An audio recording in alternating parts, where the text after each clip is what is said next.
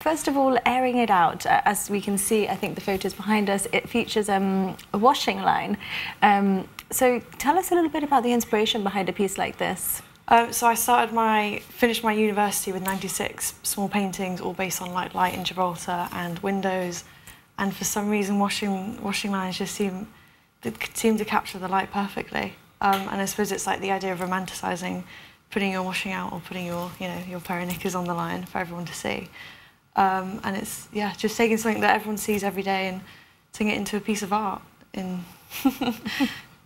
Now, you've actually recently finished university after studying fine art. So tell us a little bit, is this your first time entering a contest of this nature? Did you expect you might be able to win something? I was absolutely shocked, honestly. I wasn't even considering putting this one in. It took so long to get the perspective right on it.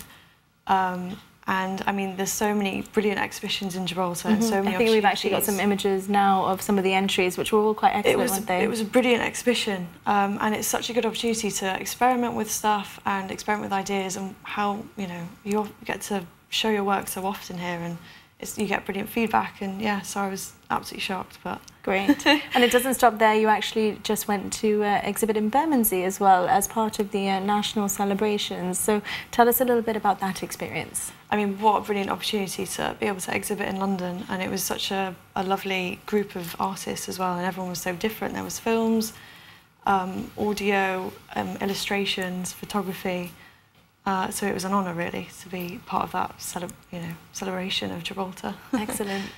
Give us a sense of what your plans might be going forward. Obviously, you're back in Gibraltar now.